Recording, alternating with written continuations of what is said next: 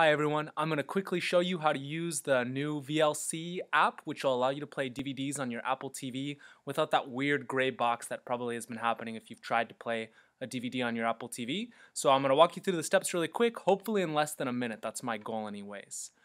First thing you're going to do to be able to play a DVD is you're going to click on your Finder down on the bottom, and then I want you to click where it says Applications. These are your apps. Once you've opened that up, scroll down until you get to the VLC. It's in alphabetical order, so it's going to be at the end. It's got this little cone on it. Open that guy up.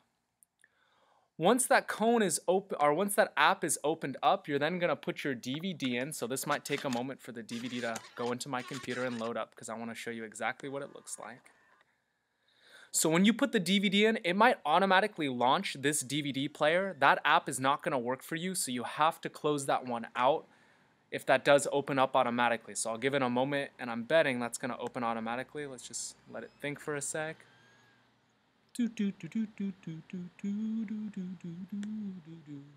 Alright, you can see Hamlet is the video I'm trying to show. It popped up on my desktop. You can see in a moment this DVD player is going to start up, so I'm going to close it out, which is probably going to happen to you. And give it a second to think. Look, there's the gray screen. Oh, I'm going to close it out. What I want you to do then is I want you to take your DVD that should be on your desktop, drag it and drop it right onto your VLC media player.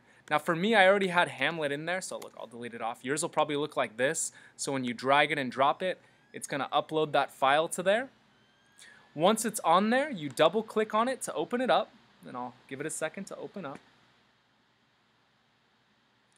And then, usually for me, I can't click play movie, it won't let me, but let's see if it'll work now. Okay, it worked now. Movie should be going, and it should work on your Apple TV.